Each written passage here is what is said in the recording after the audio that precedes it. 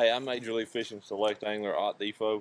Now I want to talk to you about fishing a small topwater bait on a spinning rod setup. You know, most guys, whenever they're fishing topwater, they're going to be throwing it on a bait caster, and I do too the majority of the time when I'm fishing a full-size topwater bait.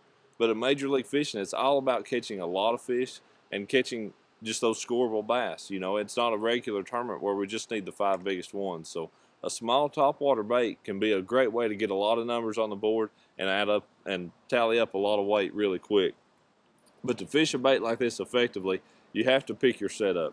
And for me, that's going to be a spinning rod, a 6.5 to 7 foot long medium action spinning rod. A good quality spinning reel like a size 30, size 35 spinning reel is really important. And monofilament line, usually 8-pound test monofilament line is what I like.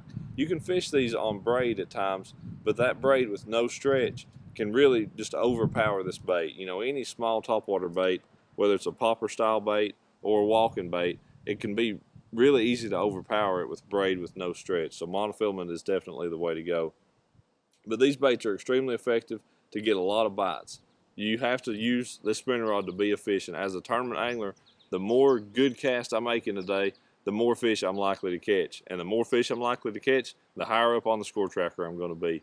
So be sure the next time you're wanting to fish a small topwater bait, put it on a spinning rod.